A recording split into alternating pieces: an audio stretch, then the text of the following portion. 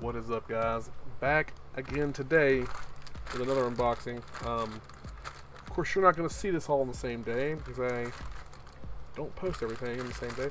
I always got to remember to not show my address.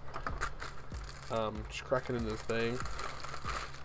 And the funny thing about buying stuff online is stuff comes in so much different packaging. It's another laser. Just a laser 303. Just another laser 303. I think, yeah, this is the blue one. I ain't even gonna mess around, guys. I'm just gonna go throw some batteries in this thing and come right back. Alright, I got this thing juiced up, ready to roll. Already, it's like super dim. I don't even know if you guys can see it. I'm not sure. Probably so. But super dim.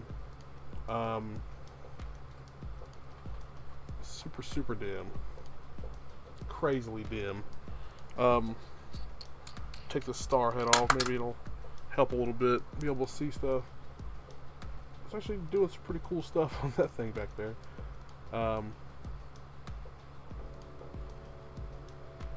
It's pretty much like having like a little miniature blacklight. So I've got some blacklight type stuff here and there, and you can kind of see it makes things glow. Got some kind of weird little glow-in-the-dark paint, looks like, right there. Didn't even know that was there. Already helping me find stuff. You guys probably won't be able to see that. It's like a little orange dot. But yeah, it's not very bright, I gotta say. I'm actually pretty disappointed with this, and it's brand new, freshly charged battery.